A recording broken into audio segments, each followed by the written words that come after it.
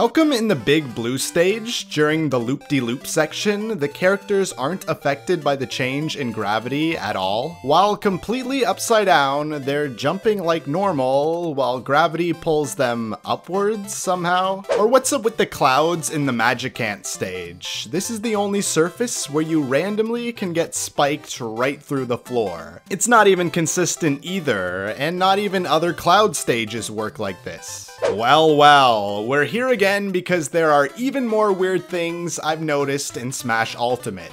Last time we looked at unusual occurrences like how characters with masks and even robots are able to eat food, or how water-type Pokemon can barely even swim. Yes, welcome back to the series where we take a look at video games in a literal manner. This time we're looking at 30 more things that don't make sense in Smash Bros. Ultimate. But before we do so, I have a few more franchises I'm planning to cover in this series, so subscribe if you want to see those too, because I'm finding a lot of funny things in those games as well. Okay, on to the video. So the metal box item in this game turns any character into metal with a few different attributes, like weighing a lot more and your character doesn't talk now. So given that, how is Metal Jigglypuff still able to put people asleep by singing her song when she doesn't make any noise now? So then what exactly is putting these players to sleep? And speaking of Jigglypuff, what is going on with her rest move? It is one of the strongest attacks in the game, yet to perform this incredible feat, all she does is just go to sleep. Just like, what? She takes a snooze in front of you, yet you go flying and even somehow grow a flower on your head too? How come all the items in the Smash Bros. Universe don't have any weight to them? I performed a very scientific test by using this scale, yet it didn't move at all. Even a giant hammer, heavy sandbags, or wooden crates are totally weightless here. Most characters that have a tether grab can also use that tether to grab onto the ledge as well. But it doesn't make sense how some characters can while others can't.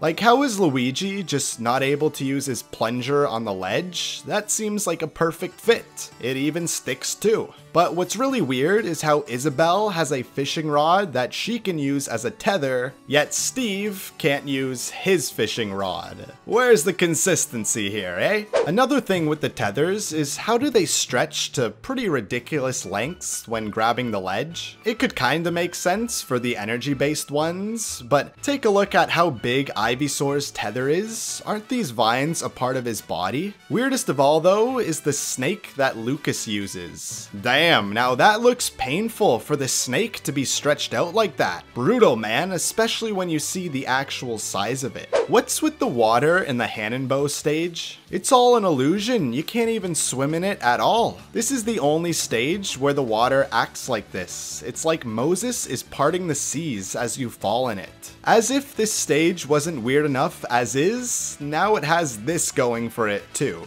A lot of characters have reflectors in this game, and most of them make sense. But what about the ones where just some guy can kick back any projectile? Even the ability to kick back lasers, which are just light, or even able to deflect balls of aura. So the real question is, what are these people's feet even made of? But let's take this up a notch here by looking at Villager now. It's one thing to be able to somehow reflect all these projectiles, but how are Villager and Isabelle able to grab a projectile and place it in their pocket for later use? Like, how does one pocket light sources, or even tornadoes? Or then there's literal thunder even. Damn! What's with the ledges in the 75M stage? Certain characters just can't even grab onto some of them. They'll just weirdly teleport back to a platform. Just look how ridiculous this looks. In one frame, you go from here to here.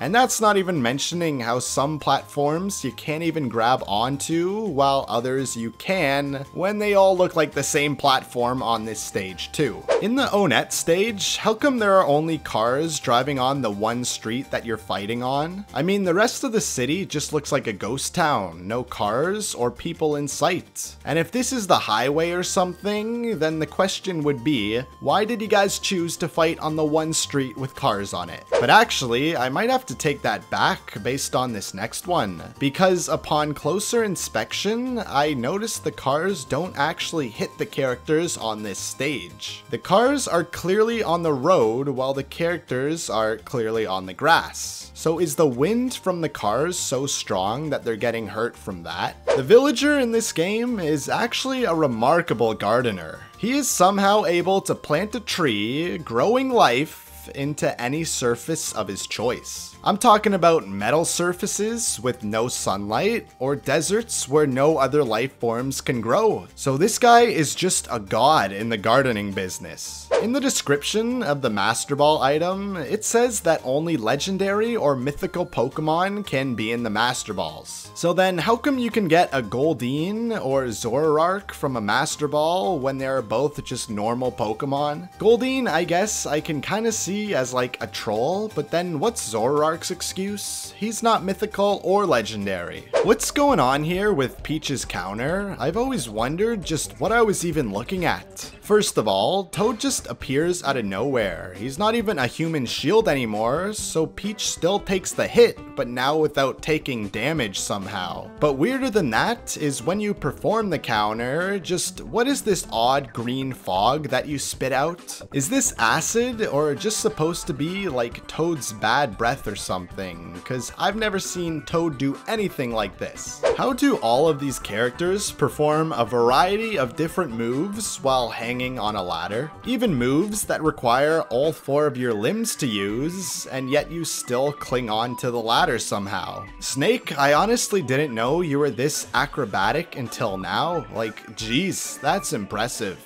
Also, how come Snake's C4 is totally indestructible? I mean, it's an explosive device, it should blow up with other explosives, but no. Regardless of how many explosions are near it, it'll just keep intact. What's weirder though is that Isabelle also has this like explosive landmine, yet this can be triggered by just a simple hit from most of the cast, when Snake's is completely unbreakable. Kirby has this pretty sweet move where you transform into some sort of rock which protects you from most hits, acting like some impenetrable fortress. Well, that is, unless you just grab him, which breaks this defense he created. So the rock protects him from giant sword swings, but if you go up and go boop, it breaks right through it. How come some characters can crouch walk or crawl while others can't? This one just seems really random as to who gets this strange ability. It's not even like it's based on a character's athletic ability or anything, because if Wario is able to waddle around like this, surely everyone else could do something similar. How does the Pokemon trainer, who's not even a fighter really, survive all the different hazards from the many dangerous stages that the characters fight on? And does it all while just chilling on some random platform? In the Norfair stage, for example, there are constant lava waves, with one being so huge it damages all the fighters who aren't in this tiny little safe house. But Pokemon Trainer is some sort of god now that swims right through the lava and just chills in it. How does every character have the ability to phase their body right through various surfaces? Like floors of houses or grassy rock cliffs are not a problem. There's no consistency either, like how come I can phase through these wings of a plane, but the center wing still remains solid? Just use whatever phasing powers you have on any surface. How come there's always a crowd cheering? Like every character gets a little chant, but where exactly is the crowd cheering them on? You could argue they're simply behind the camera, but if that's the case, how do they bring these crowds to such crazy places like a desert, a falling clock tower, or even outer space? And why does Chrom have the coolest chant out of all the characters too?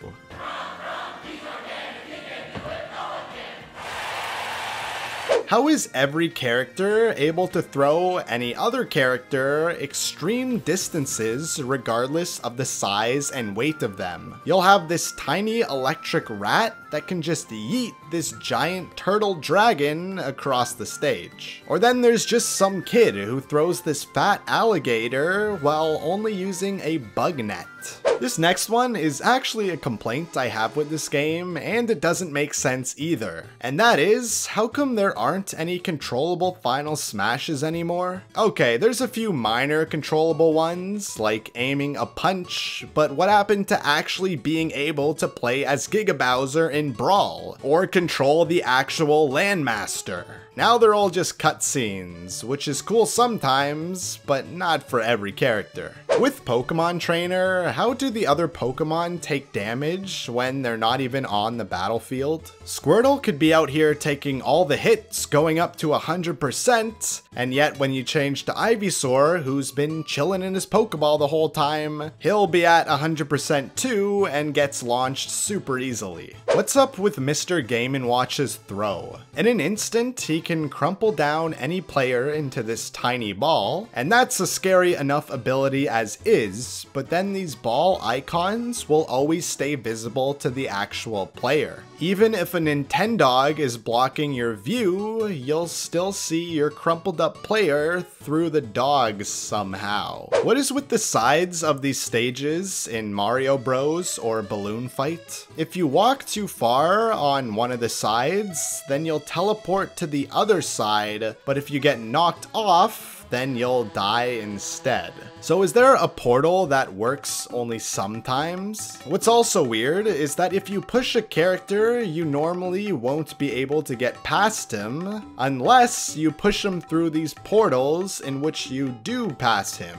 How is Dr. Mario not an Echo Fighter of, well, Mario? And we can see this by selecting the menu layout that stacks Echo Fighters on top of each other, yet Dr. Mario is still totally separate. Even characters that have about the same amount of similarities, or even less compared to Mario vs. Dr. Mario, are considered Echo Fighters. These are like Ken and Ryu or Roy and Chrom. Why is everybody so tiny when playing on the Pikmin stages? These are all obviously from the Pikmin games, where you play as a character half the size of a GameCube disc. So the only character to scale is Olimar, whereas everyone else is smaller than a crab. And thanks for watching another one of these guys. Comment your suggestions below, and I'll see you next week.